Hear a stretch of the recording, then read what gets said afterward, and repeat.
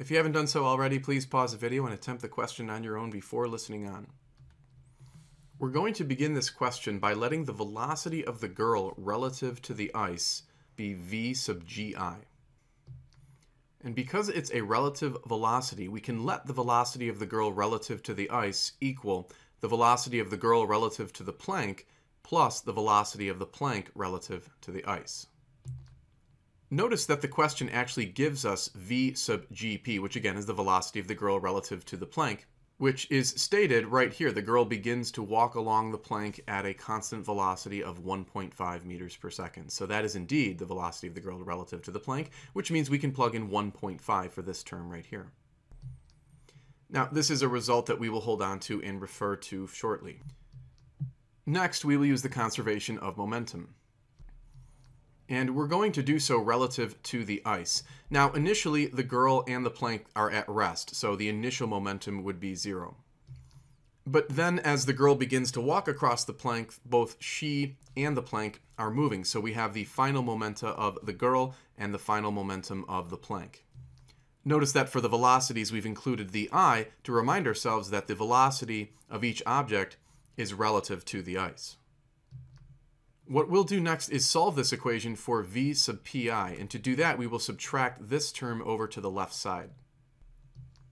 We'll then divide both sides of the equation by m sub p. Now, this expression for the velocity of the plank relative to the ice can be substituted into the equation we developed earlier. The plus and the minus sign here can just become a minus. And then we can maybe drop the brackets for some clarity. Now, let's take stock of where we are here. Remember, part A of the question is asking for the girl's velocity relative to the surface of the ice. So we are actually trying to solve for VGI. It appears on both sides of the equation, so we're going to have to do a little bit of algebra to solve for it. Perhaps what we can do is add this fraction over to the left side of the equation.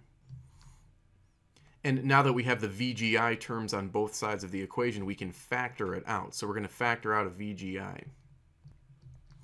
Might want to pause here and just make sure that makes sense. If we sort of redistributed the VGI, we would see that VGI times this 1 is indeed VGI, and then VGI times this mg over mp would indeed give us VGI times mg over mp. Perhaps a little confusing when you say it out loud, but indeed this is the correct way to factor it. Since we have VGI multiplied by this large term, we can undo that, so to speak, by dividing both sides of the equation by that term.